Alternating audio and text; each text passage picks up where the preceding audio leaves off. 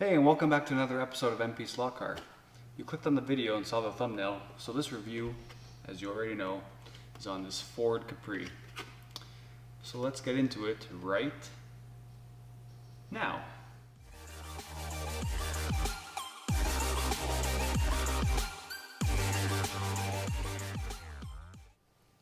So at the time of shooting this video, this is a pretty new release from Carrera.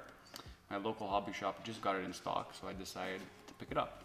It's a little bit different from what I've been collecting up until this point. So yeah, I think it'll be a nice addition to my collection. Let's get the box open.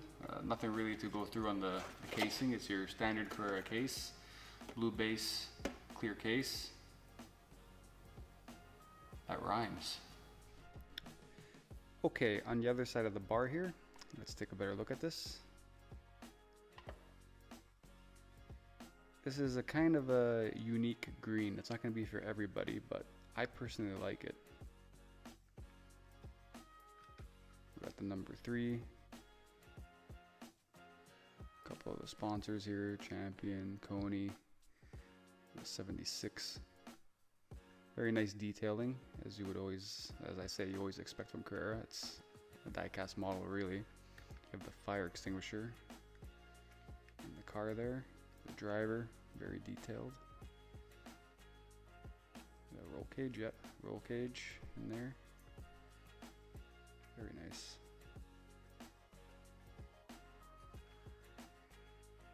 And the side exit exhaust here too. So if you will, allow me to nerd out for 1 second on this car. This is a Ford Capri, duh. But this is the RS 3100, which is the race version. It had over 400 horsepower and it won numerous events. On tracks like this, the Nürburgring, the green hell, for a car to win on that track, it's a winner in my books. So unfortunately I can't do the type of reviews I'm used to doing on this channel where I unbox the car, take it out on the track and see how it handles. Until my track is done, obviously I can't do that, but I can still unbox it and take a look at the car.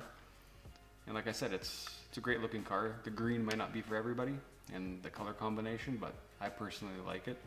It grew on me. When I first saw the render of it, I'm like, but it grew on me. It's a sweet looking car.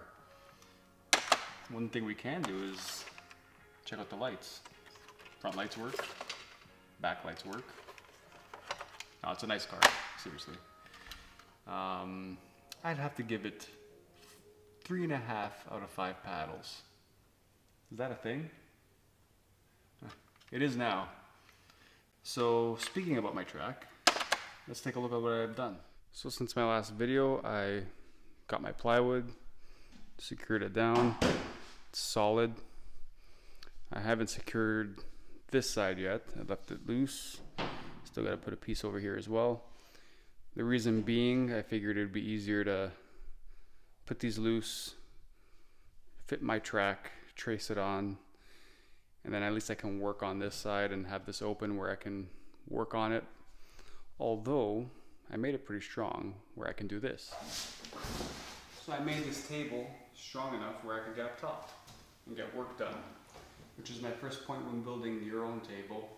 Make sure it's strong enough to handle your weight if you have to climb up top, and get work done when you're putting your trees, grass, and all that. And if you have to change anything on your layout down the line.